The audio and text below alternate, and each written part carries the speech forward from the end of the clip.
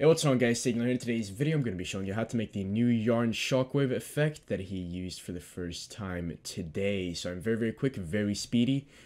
So yeah, the effect is quite easy to make, and I'm going to be showing you how to do it in After Effects and Vegas Pro. The After Effects settings can be copied directly over to Premiere, so it is very easy to do it from there. Yeah, you've just seen it, so let's get right into the Vegas Pro version. There will be no webcam on the actual tutorial part, because I recorded that before and it just didn't fucking work.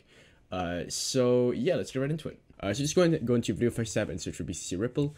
Just go and drag it onto your clip. I just have mine like that.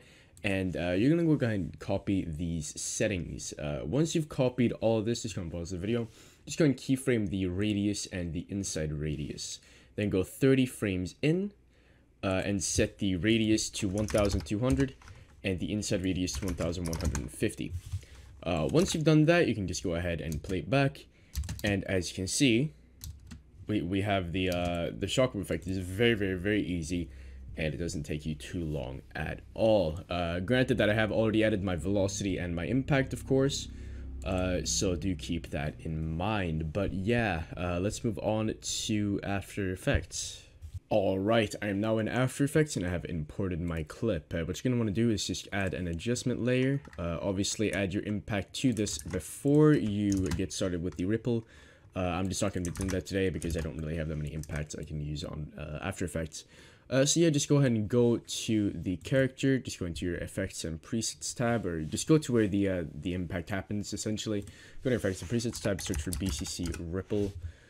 Just go and drag that on to the thing and just pray for it not to crash. Now just go ahead and move the center point to just the middle here, like that. Now go ahead and change the inside radius to 150, and if you just go and click off, it should look something like that. Now just go ahead and keyframe, or just change the height to like 100 roughly, and the width to 100 as well, so it should be a bit more of a thick boy essentially. Now just go and keyframe the inside radius and the radius and go 30 frames forward. So we're gonna go here, and now we're gonna set the radius to 1200, and we're going to set the inside radius to 1150. And now, as you can see, if we go ahead and just play it back, we'll have the sort of ripple effect right there. Obviously, if you want to get rid of these, like the fall off, you can just go ahead and remove that, like entirely, almost like that, and now you'll just have one big sort of ripple effect. But yeah, let's move on to Premiere Pro. Alright, fuck Premiere, I can't get it to work. Peace.